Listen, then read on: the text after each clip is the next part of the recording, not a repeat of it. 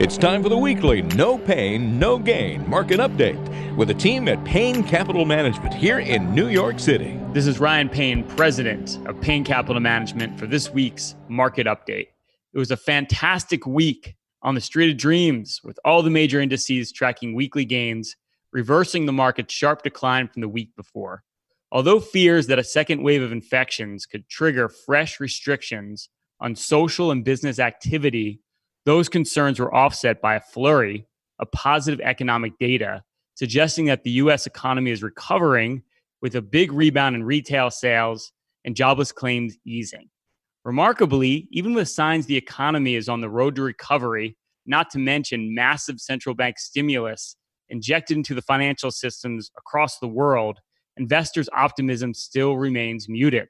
The Wall Street Journal reported this week that assets in money market funds recently swelled to about $4.6 trillion, the highest level on record going back to 1992. So with the market on its way to a speedy recovery, most investors have remained skittish and have begun to miss out on those critical gains that come early in every new bull market. As the old saying goes, bull markets grow in skepticism.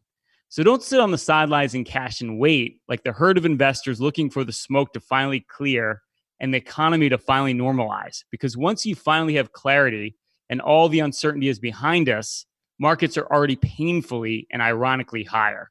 So if you're sitting there wondering, I need a game plan to capitalize on the inevitable recovery in the economy, what decisions should I be making right now to achieve my financial goals? Why sit there and wonder?